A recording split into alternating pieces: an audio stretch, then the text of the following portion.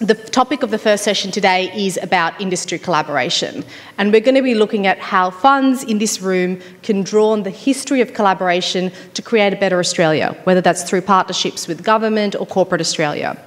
So who better to do this than, of course, one of the architects of the super industry, a man who's got a vision of how the super industry should look into the future, Garry Weaven.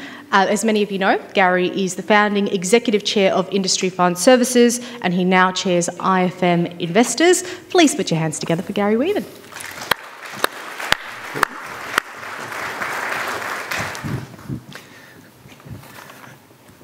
Thank you, Dal. Good morning, everyone.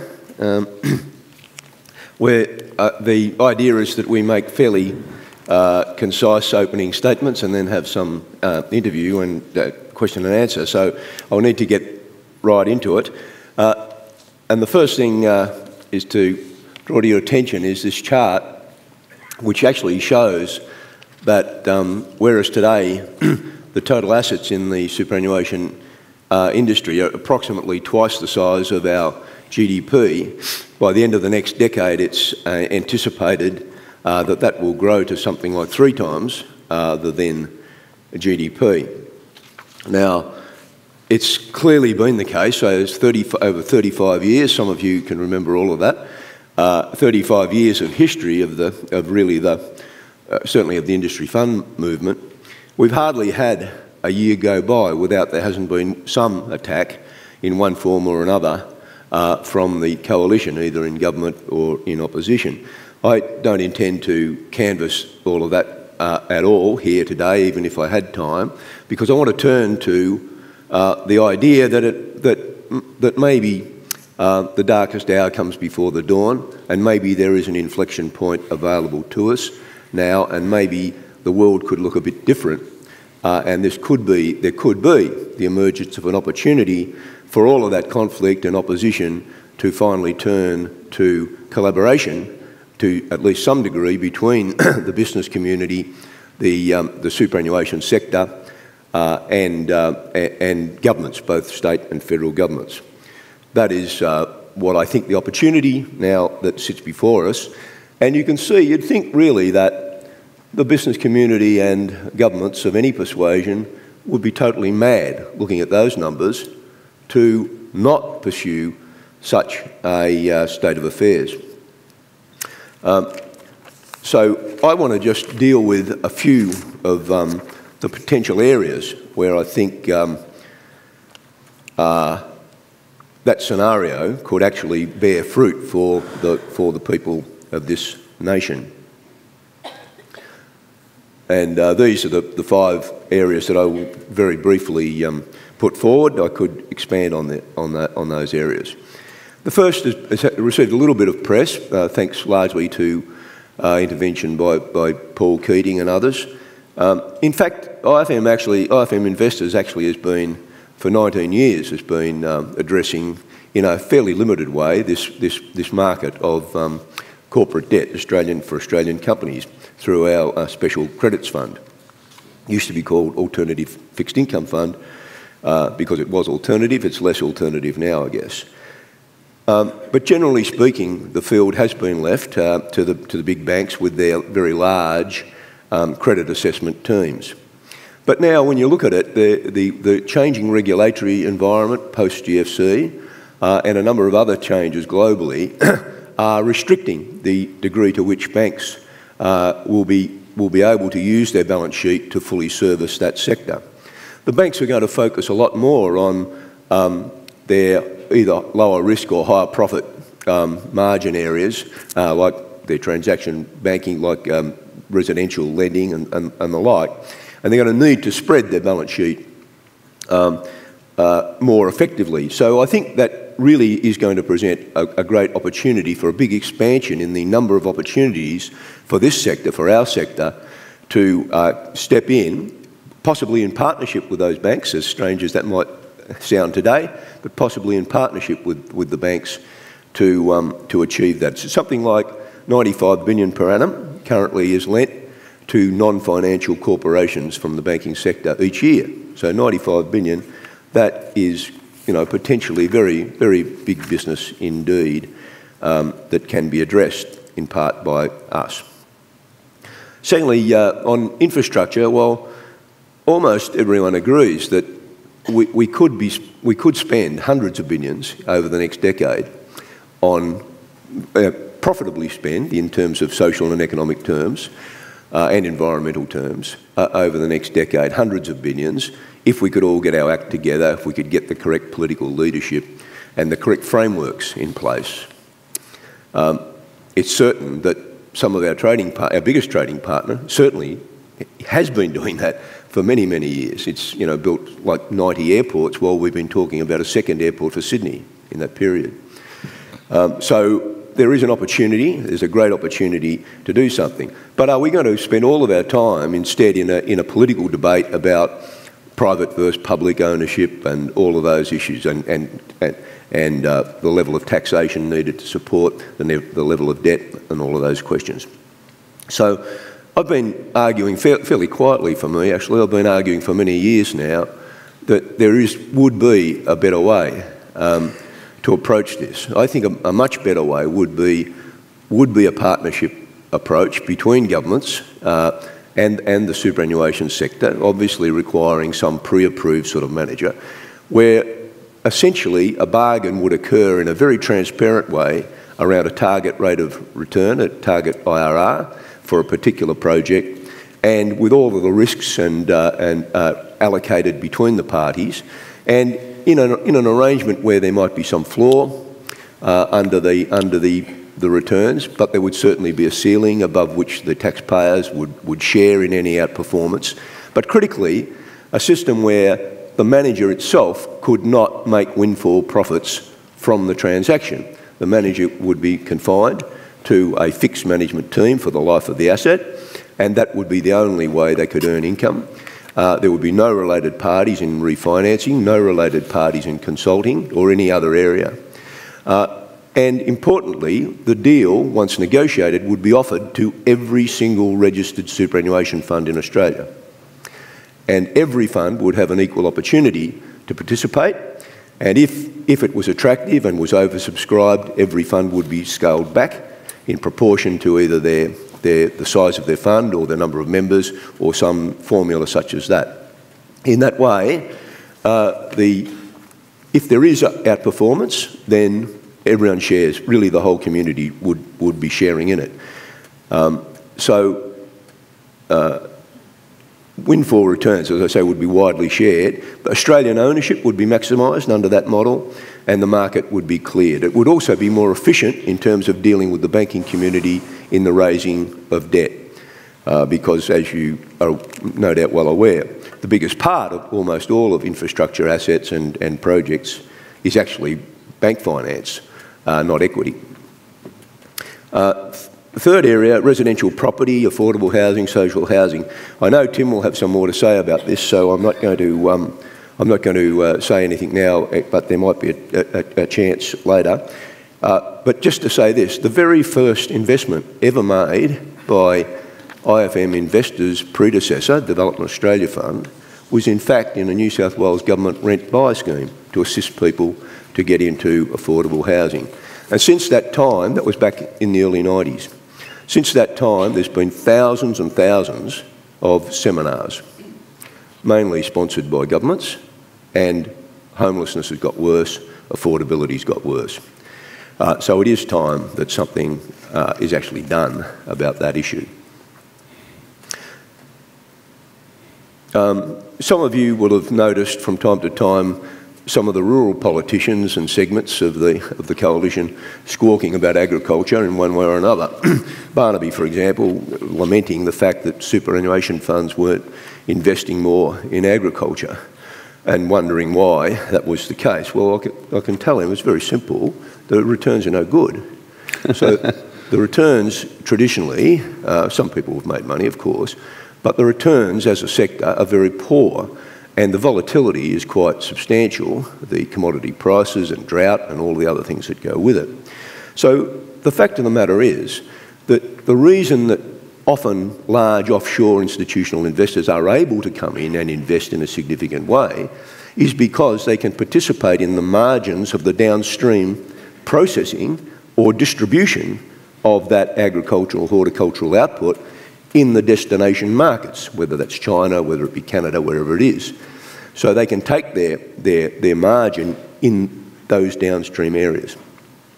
So if a government wants to do something useful in the area, it should be using its trade and foreign affairs diplomacy to try and broker deals whereby the super sector, for example, could partner with some of those organisations in not simply farms and agriculture in Australia, but in the total process, so that there would be a sharing, and so that the average returns of those sort of partnerships would be quite acceptable and, in fact, attractive to investors.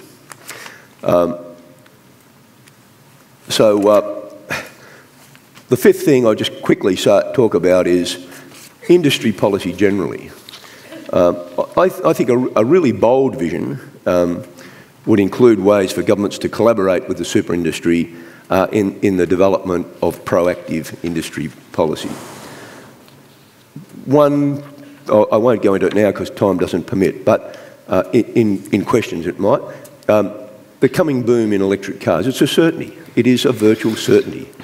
Electric cars will displace very soon petrol-driven and diesel-driven cars. We have no position in that industry whatsoever, in spite of having given billions to multinational car companies over many decades. We have no position in the future industry whatsoever. Similarly, with energy policy, it is a virtual certainty. When you look at the cost curves for solar, for wind and for battery storage, you look at the cost curves, you look at the technological advancement, it is an absolute certainty that they will displace fossil fuel generation to a very great degree, and both in terms of lower cost and lower emissions, of course much lower emissions, and they will do so even without any further financial incentives. There's existing scheme running off right now, even without new financial incentives. That will happen. Of course, the timing can be tricky, and that can be a problem for investors. But all we really need, I'm not saying us, all anyone really needs is a stable policy environment. All of these projects need 30-year plus time horizons to have a payoff. If you can't guarantee even 1 year of an electoral cycle certainty, then it becomes extremely difficult. So it's relatively easy to fix with adult collaboration rather than student politics.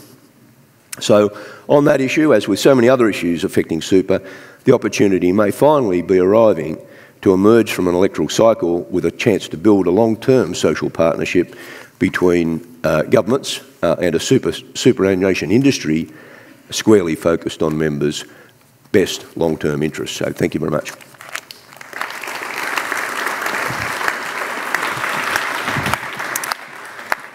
Thank you so much, Garry. Now, one of the areas that he touched on was, of course, collaboration in particularly social housing sector. And for a perspective on that, we've got one of the most passionate advocates of social justice issues, Tim Costello. Tim is one of Australia's most respected community leaders, a sought-after voice on social justice issues, leadership and ethics. He's going to provide some insights on how a potential collaboration between the sectors would work and any challenges that could face that collaboration. Please put your hands together for Tim Costello. Well, thank you for that introduction. It's pretty much as I wrote it, really.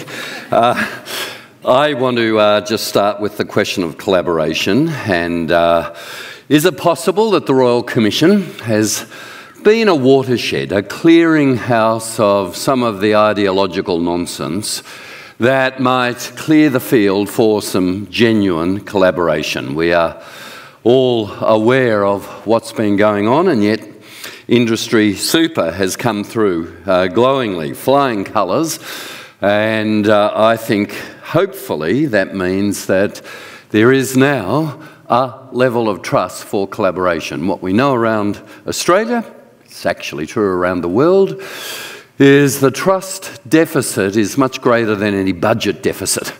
When people feel institutions are failing them and institutions are only looking after themselves, collaboration starts to evaporate. People are turning, institutions are just watching their own brand and back. So that would be a great outcome. We know if collaboration is possible, Gary's gone to this, Paul Keating was going to it in the Fin Review yesterday, then super with long-term investment, 15, 20, 30 years, with that sort of collaborative adult conversation, as Garry put it, gives us a real opportunity. The asset owners and government and corporate sector is our title. I'd also like to add in not-for-profits, NGOs. There is this sense that somehow we have said government regulates, state governments deliver services, business makes profit, and not-for-profits do the hands and feet service delivery, and they care. That paradigm is gone. We actually have to find a way in which, at each level, both policy setting help coming from not-for-profits, not just from governments. As a leader of civil society at G20s, going to many of them over the years, you know, tax havens and the hemorrhaging of wealth, all governments being broke, wasn't on the agenda till civil society marched in London saying, why doesn't Microsoft, Starbucks, Facebook pay their taxes? Until then, G20 said, all of that corruption's third world development nations. It's not us. When so many people marched, first Gordon Brown, then David Cameron said, oh, absolutely, we're hemorrhaging here. We have to deal with this. Civil society is incredibly important for also putting a spotlight on policy and having a role to play. So the division really of who is responsible is a question we have to answer. It is government, it is asset owners, it is corporates, and it is also NGOs in the value systems. Of course, the world has a world vision. I work for World Vision, so there's a brand plug. But the world vision is called the Sustainable Development Goals. And why we need a global world vision is all our problems can only be solved globally. The world is a waterbed. You press down in one place, it comes up in another place. Think climate change. Think 65 million displaced people and refugees. Think world trade, free trade, and a rules-based system. And what we're seeing is a turning inwards. A nationalist, populist authoritarian undermining of the Sustainable Development Goals. If you look at those, you'll see it's a good plan. Regrettably, it's hard to memorise 17 goals. The MDGs were just 7, and you could punch through, and we had extraordinary focus with the Millennium Development Goals. But this is certainly inclusive. It marks Australia's homework. For the first time in the SDGs, first world nations have to say what they're doing about poverty, sustainable cities, climate change, what we're doing about water, what we're doing in all of these areas. And 17 is partnerships. Really, the theme of what we're on about, or this session's on about today, collaboration and partnership and who is responsible. Well, we are seeing some movement around climate change. There's a fund member at Rest who's suing the fund for not proper risk assessment of climate change. We know that partnership has to include philanthropy. It needs social outcomes funds that are long-term and preventative of child abuse, of kids out of home, of homelessness. 15, 20-year preventative programs rather than what is government spending, which is always crisis-driven. In prisons, the spending rate is going up much higher than, faster than in schools. This is madness when you think that it's just crisis-driven rather than long-term thinking. The responsible investment spectrum. Well, on that spectrum, you'll see, and I can't quite read it, but there's traditional investment. And in some ways, the Royal Commission has been just about that. Are you fulfilling your fiduciary duties, and are you looking after members? And that's been a pretty damning indictment on the retail sector, not industry sector. There's ESG, there's negative screening. Negative screening at the moment, and I'll put this on the agenda, doesn't include gambling. I regard Australia's $25 billion losses, the greatest per capita in the world. Our losses are $1,000 per head. The nation that comes second is $600 per head. We're not only the greatest gambling losers in the world, we're losers by 40% more than the second nation. That 25 billion lost, if it was going into JB Hi-Fi and other businesses, is a lot of spending power. I regard this as one of the most profound regulatory failures. We have 20% of the world's pokies. We have 75% of the world's pokies in pubs and clubs, meaning you can have a drink as you gamble. The rest of the world allows slot machines, but not to drink at the same time. Brilliant idea, Australia. We have well over 400 deaths a year. I do a lot of funerals because when people die of being told you are irresponsible, the gaming industry and government message is gamble responsibly. So it's harder to admit you've got a gambling problem than you've got a mental illness or you've got a drug addiction, because you've been irresponsible. It pathologises the individual. No, the machines are built for addiction. 1 in 3 who plays them gets addicted, and they're all around. Now, of course, Coles are getting out. Eddie Maguire at Collingwood, followed by Geelong, Melbourne, adjoining North Melbourne, are getting out and saying this is doing so much damage. If Eddie Maguire can get the ethical damage of this shabby business, industry super fund managers should too. Woolworths, of course, is the biggest supplier of pokies and aren't moving. 12,000 pokies doing profound damage. The Norwegian $1 trillion sovereign fund is divesting. When we think of this regulatory failure, we just have to go, how come? With sports betting now, even after our so-called restrictions, advertising jumped in by 31%. It is just so profitable targeting our kids. Italy's banned all sports betting.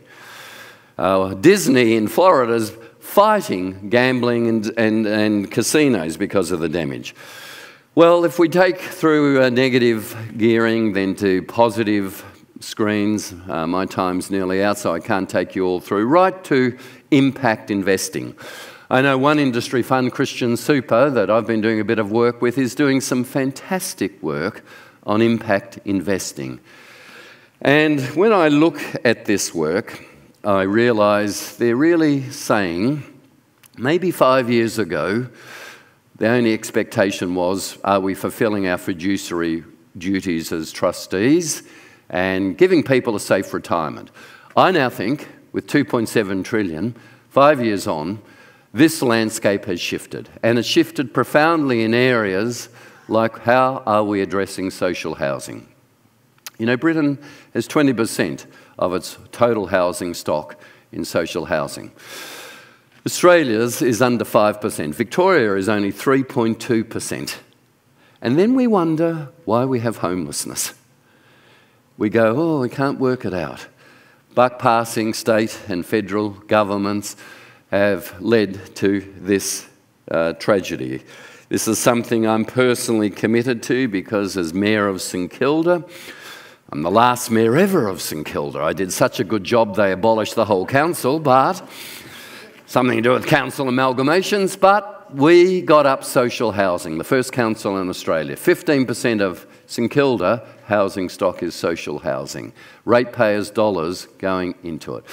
This is where asset owners, with corporates, with governments, with not-for-profits, actually have a role for a big vision, a vision that the nation is crying out for. They want to trust. They want to believe in something. And we really only trust when we actually feel we belong. We have a stake. That's when we care, when we are acting ethically. You have a role to play in that sense of belonging and restoration of trust. Thank you.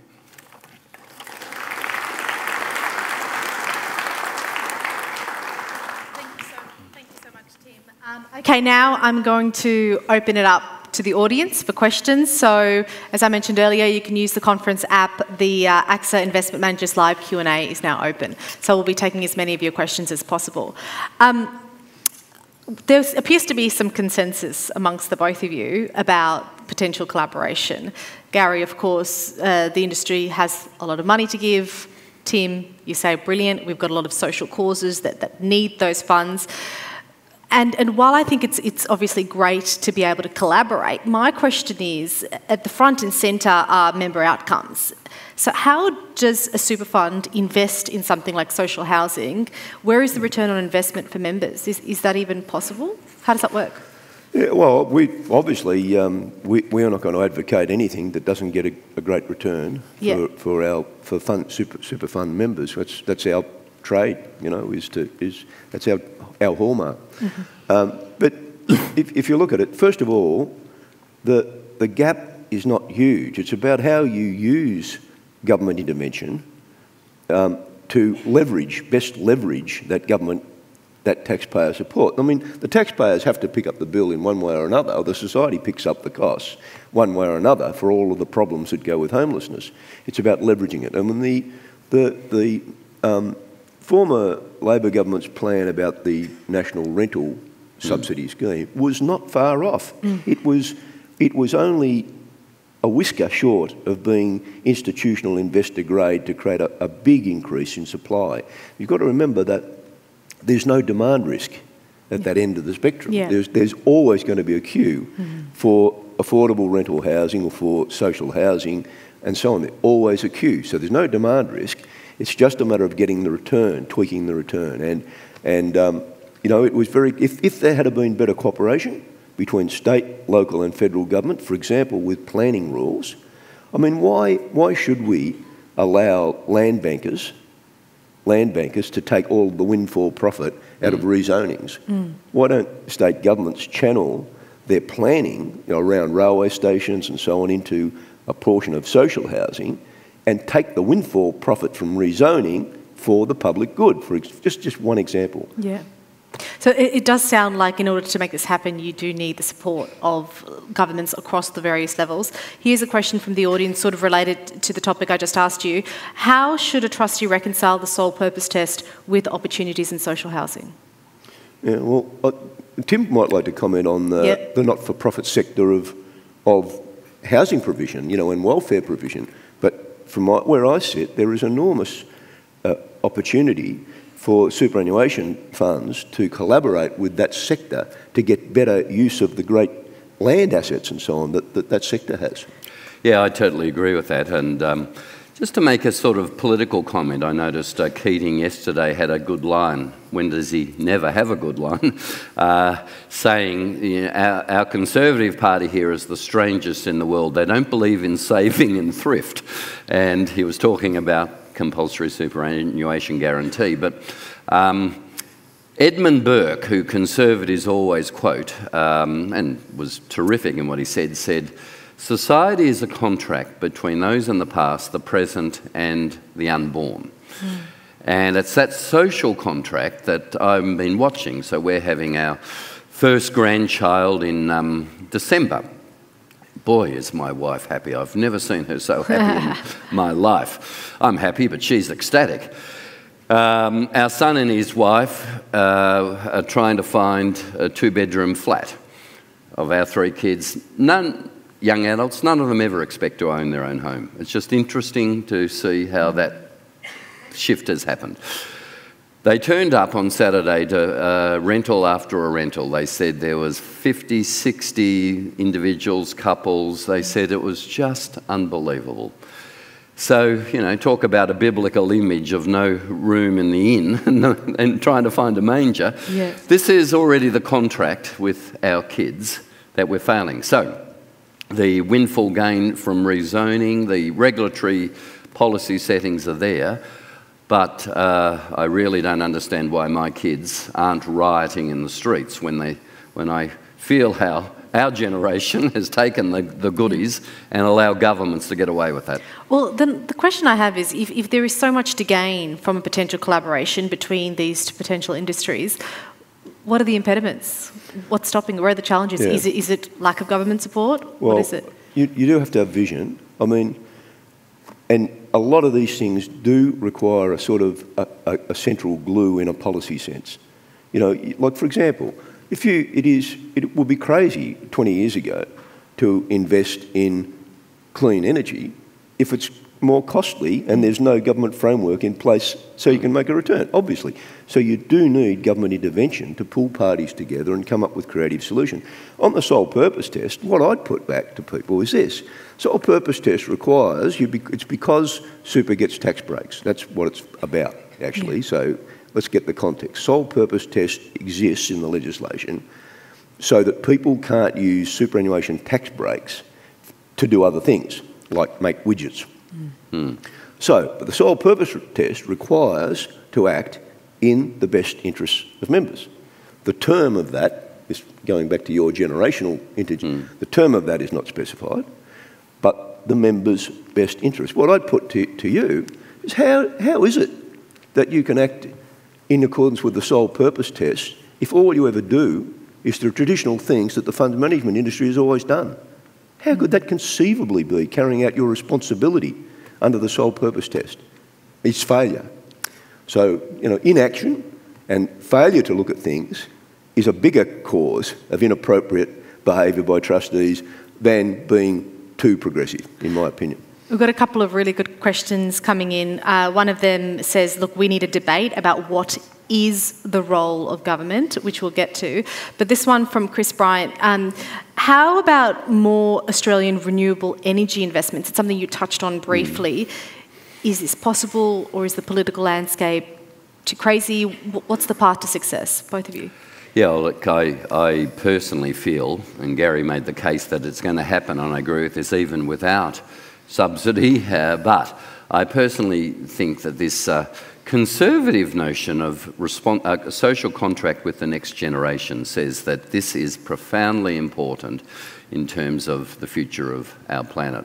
My World Vision work, the poor are already profoundly impacted by climate change. They're living on the most marginal lands, cyclones, when the rains come instead of just normal rain, droughts are longer. Barnaby produced an agricultural white paper that didn't really mention drought and didn't connect climate change. There's Fiona Simpson, head of the National Farmers Association, saying climate change is intensifying drought here in Australia. So I think the moral, scientific case is very, very clear. But in terms of that contract with the young, I think there's a very strong case for proper subsidisation and investment in this, because we know this tipping point is rushing on us with the speed of a train that's not going to stop. And I think to that point, one of the questions here is, this is where I think we could really have a debate about what is the role of government, which leads on to another question where the person's asked, is the Labor or federal government the only one of the two major parties that could deliver a solution of climate change issues? Absolutely not. I mean, state and federal governments, and local government for that matter, all have a role to play. It's not the political colour, it's the motivation. If your motivation is simply to throw rocks at the super industry because it involves unions, well, that's idiocy. That's immaturity, it's idiocy. You know, I get it that unions tend to support the Labor Party. I get that, so don't expect the coalition to like them, right? But if they choose one of the most important parts of Australian economic life, the super, as their battleground, they're going to get a hiding, and they need to wake up to that. They need to turn what we've created in the super sector to a positive for Australia. If they focus on policy and statesmanship and leading the country, they will find willing partners. And, you know, we need to set these policies. There's 20 million people or something living in the Ganges Delta. Like, the smallest amount of sea level change there wipes all of that land out. So I'll be really interested in the Stop the Boats chant at that point. Yeah. I might add, it'll be fascinating to see what comes out of Nauru, where the Pacific Island Conference is now, because it's existential for them. The water's rising, lapping at them means though refugees is technically never legally associated with climate change, we're going to see Australia seeing the boats from these places come. So this is a profound issue in our region. When we're talking about ethical investments and ethical issues, Michael McQueen is asking, should super funds divest from unethical companies or remain invested, engage, and then try to reduce their negative impact on society? It's a great question. So, on pokies, we much prefer, I'm not a prohibitionist, we much prefer what the two Productivity Commission reports have said, slow the machines down to $1 spin bets. Still get your distraction time, your recreation time without doing the rapid, fast damage. And Aristocrat, Coles want to move to $1 bets. We'd prefer Coles at one level to stay in pokies. When they get rid of them, they just go, they're not retired, these licences, they just go to more focused, aggressive players. Aristocrat, of course, said, no, we can't change the software to $1 bets. Well, that's nonsense, because the Victorian government changed it from $10 to $5 bets, and it happened like that. But Aristocrat, which is a 20 billion cap company, the biggest gambling company in the world, has such power that probably only divestment with Woolworths, who aren't moving, is actually going to get the message through. I seriously liken this issue as our blind spot. In America, it's guns. And we can't believe how mad they are. But when you look at the capture of the NRA on policy, on parties, gambling capture here is very, very paralleled and similar, because sensible reform, $1 spin bets always gets defeated. So I guess that is the interesting question here, right? I mean, is it about boycotting it and just boycotting investment, or is it about using the power of money to invest and potentially influence and change that? What do you think would work? I think they both can have their place. I prefer intervention than to divestment, but divestment has the advantage of a headline. Yep. It's publicity mainly. In the end, it's not a solution, because as I think you're sort of getting towards, what ends up happening, of course, is that you take it to a logical conclusion, then all of those industries are owned by criminals, basically. All the institutional money deserts the industries. So if they're not regulated out of existence, then they're owned by people with no standards. Yeah. So I think it's an advertising banner, yes, but the real answer is active intervention, lobbying, and change, and governance change. I think that's the real answer. Thank you to everyone in the audience for submitting their questions. Please do keep them coming, and I will get to you in just one moment, if we can get a microphone up there. Before we get to him, just a question from a trustee director, Brett. He says, as a trustee director focused on net benefits to members, can I or should I take into account social benefit and more qualitative factors such as impact? Great question. I think the main thing you need to take into account is the time horizon over which you're measuring it. And you certainly need to think about externalities, because the member's best interest is not going to be served if you have a series of great returns leading to a society that is impossible to live in. That's not going to be the member's best interest. Yeah. So you just have to be sensible about it. I mean, people use this argument as if the onus should be on us to prove why we should behave decently and morally when we put a trustee hat on. Like, we might, with our own money, do that, and people say that's a very good thing. Put a trustee hat, no, you must absolutely expunge all idea of moral behaviour and just think about best interest. Now, some fund managers and others will tell you that because, frankly, they're engaged in activities that don't bear scrutiny. Yeah. I think, everyone has to make up their own mind. For me, can I add in that I think the idea of a fiduciary relationship, a trustee relationship, needs drilling down. At one level, it is I stand in the place of someone who doesn't have the time or doesn't have the skills to act in their best interests.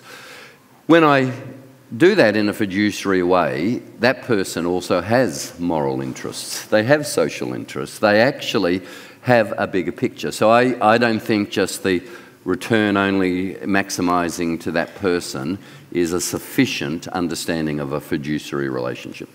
Great. Okay, to the gentleman in the audience, hi. Jared Noonan from Media Super. Yep. Gary, on your early slide, you put up a figure of what seems an incredible number, $6 trillion by 2030.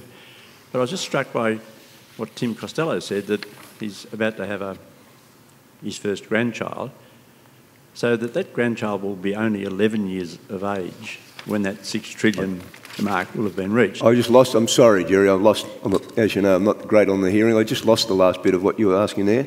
Well, you mentioned $6 trillion by 2030, and I was just struck by Tim Costello's reference to his grandson or daughter. Being 11 years old when super hits $6 trillion, according to your forecast. Yeah. So I'm just wondering whether you could both think that one through, that your 11-year-old grandchild will be living in a world where there'll be a pool of money that will be at least $6 trillion, but in the following decade, and so your grandchild will only then be, a youngster still. What's the impact of that gargantuan pool of money that will take us beyond 10 years into 20 and 30 years as far as the sort of building a better tomorrow and the way governments and our industry and corporates can collaborate? Mm-hmm. That's a really fantastic question. So what he's basically said is the data that you put forward, which would basically forecast $6 trillion, and he put that in the context of Tim's grandchild who'd be 11 years old by the time it hits $6 trillion, and talking about that huge sum of money, and at 11 years old you've still got another, 40, 50 years before that person retires. So where does that leave that next generation when you've got this much money and this pool of money in super? What do you do with it? How do you? Yeah. But as I said, Jerry, in my opening remarks, inevitably a lot of that will be invested offshore, right? So it's not going to be a problem. See, I keep saying to people, we don't need as a fund manager or industry, we don't need the government to collaborate on these things. The world is a huge place. As soon as we made that investment in going off, IFM's now got like 8 offices around the world. Most of our clients are institutional investors offshore, 250 of them offshore. So we don't need it. The point is, it could be good for the country and good for our members. That's the point of it. And, so a lot of that money will inevitably go offshore, but a lot more can be usefully spent in Australia with good leadership. And by that I mean good leadership from everyone, from us, from the business community, which is appallingly led. The BCA essentially behaves as the same organisation that in the 1980s was taking out full-page ads, screaming their heads off, asking for the government of the day to discipline us in the ACTU for our outrageous claim of 3%. They spent a lot of money on that campaign. They're essentially the same organisation. They behave in the same way. When are they going to grow up? When are they going to move on and not be the force for the lowest common denominator of the business community? We know most businesses don't support the troglodyte views that come out of that organisation. Yeah.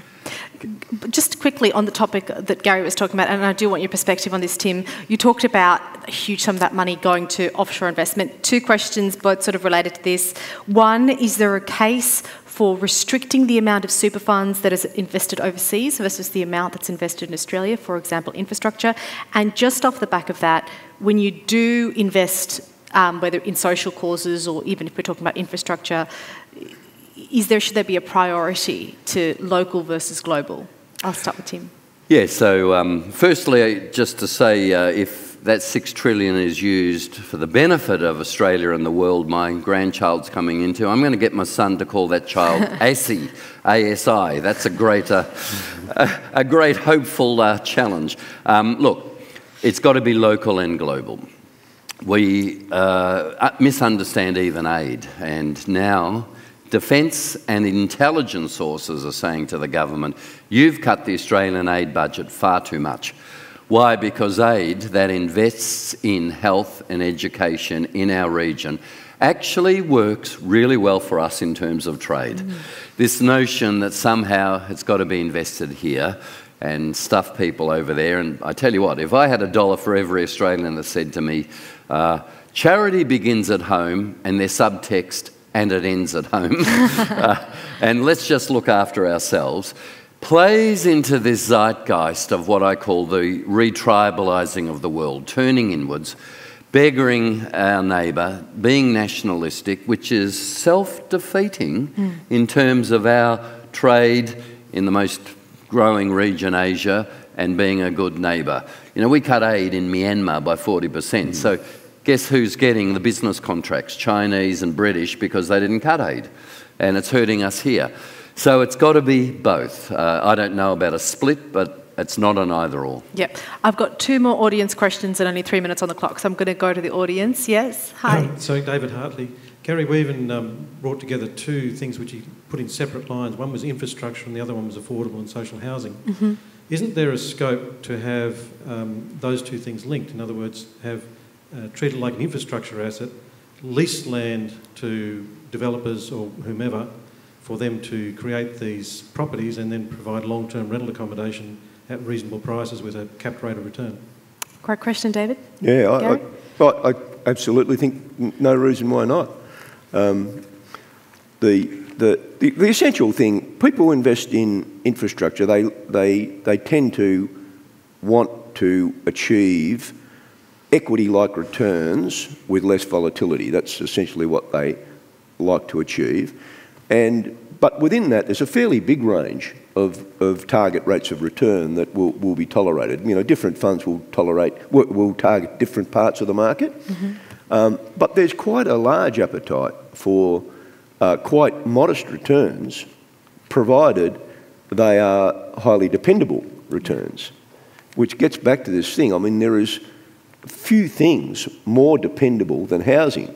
And social housing, absolutely, because there's no demand volatility.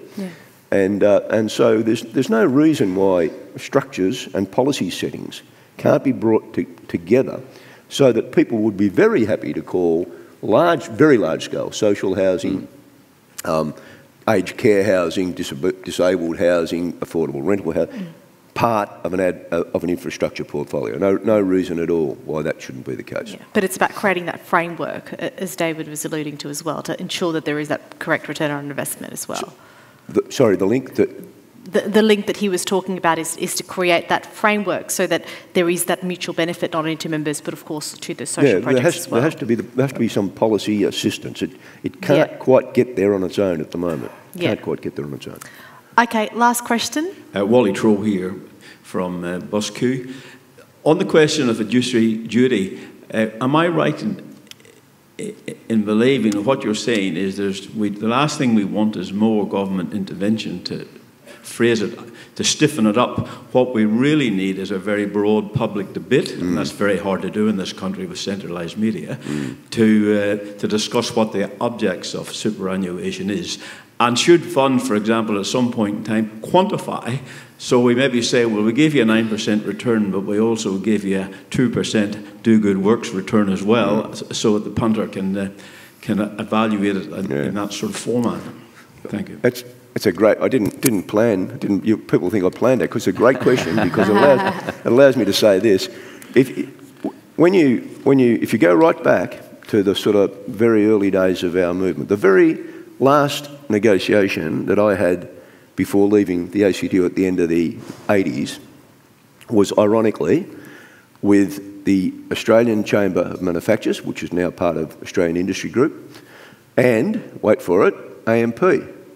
And what we negotiated was a framework called Develop Australia Fund, and to look at infrastructure and similar investments.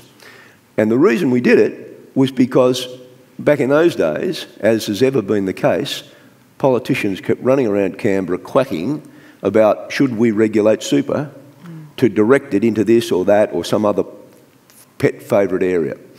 And what we agreed is that, well, if it's got merit, let's see if we can create the structures to do it. And what turned out to be the case is by going into an area that wasn't serviced, that was less researched, that was less liquid, therefore a premium for giving away the liquidity, a premium because you're going to less research, the returns have been stellar. The returns have been way ahead of the stock market with way less volatility.